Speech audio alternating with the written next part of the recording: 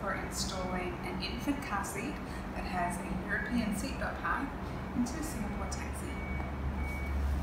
Once your child is already buckled into the car seat, you're going to put the car seat reasonably reclined on the taxi seat.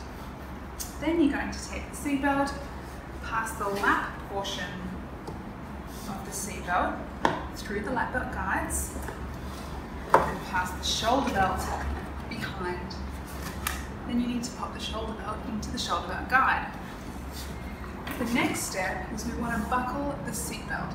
Some cars in Singapore, particularly a Toyota Prius, have very short seatbelts, and you might find that it's a bit tough to actually get the seatbelt done up. A tip to fix that is to bring the car seat towards you and put your weight on the handle.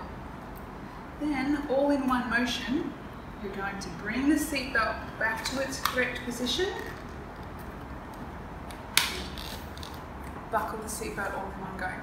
Once you're all buckled in, a common mistake that parents make is they don't actually tighten the seatbelt enough. So you can see in this seat here, we can still move the car seat more than 1 inch from side to side, and it's not secure enough yet.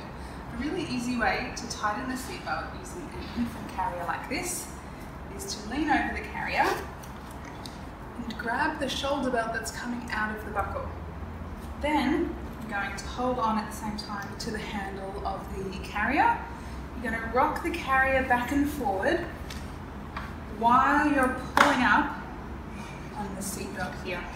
And what that does is it works to ratchet the car seat back and forward and help tighten the seatbelt. Then, gently, you're just going to bring the remaining slack back into the retractor. Now, when I hold onto the side of the car seat and I pull it from side to side, you can see it doesn't move at all, even though the seatbelt can still freely move. So European style seats like this are designed to work with friction. Now, once you've done this, if you want a more solid installation, you can use that taxi-friendly locking clip. Again, we need to tighten the seatbelt first, and then you're just going to put the locking clip